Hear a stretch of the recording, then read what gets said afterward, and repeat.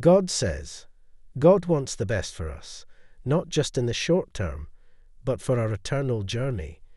He is interested in our personal growth, transforming us into the best versions of ourselves.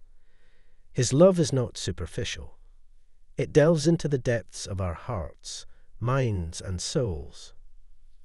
As we journey through life, we may encounter temptations, distractions, and obstacles. Yet, God urges us to remain steadfast in our faith and devotion to Him.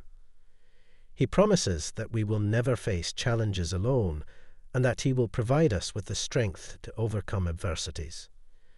God is not confined to the natural world, but exists beyond the physical realm. He is a spiritual being, and our connection with Him goes beyond what we perceive with our senses. While nature displays the beauty of God's creation, it cannot fully capture His infinite nature and love for us. As we grow closer to Him, we begin to experience the profound spiritual fulfillment that comes from being in communion with our Creator. God's desire to reveal Himself in a new way underscores His everlasting love for humanity. He yearns to be more than a distant figure. He wants to be our friend and confidant. God seeks a genuine and authentic relationship with us based on trust and mutual understanding.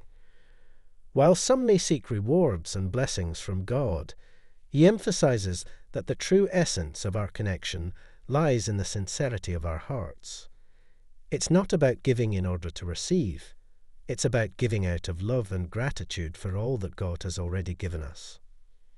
The call to share this message with others reflects God's desire for all of humanity to experience His love and find solace in Him.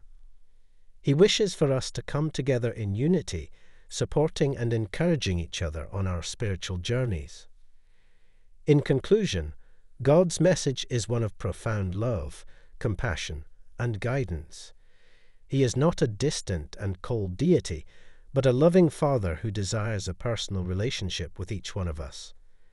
As we walk in alignment with His will, we can find purpose, joy, and fulfillment in life, knowing that God's love will sustain us through every challenge and triumph.